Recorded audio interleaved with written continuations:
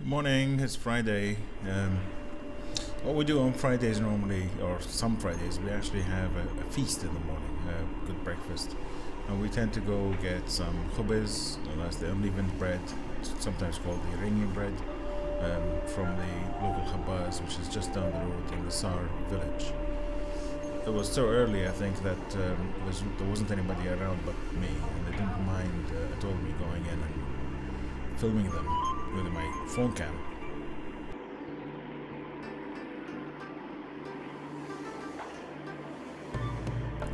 As you can see, the guy is a little bit self-conscious, but the result of his efforts is much appreciated.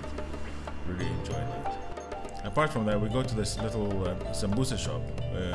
It actually does a lot more than sambusa, as you can see from the menu. It's quite popular. There are about 3 or 4 shops like this in the village, but this is the one that seems to be always busy, so it's encouraging. You can go and buy from them. Again, there weren't many people around at that time, so I knocked on the door, went inside as they're working, and shot them with a video cam, of course.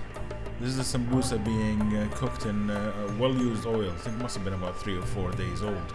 Normally it's very tasty and very good and light, but today it was a bit heavy and icky, so we didn't really enjoy that very much. But it's part of the ritual. So went in, got the stuff, came back home. Well, there's a breakfast spread. Kids are about to tuck in.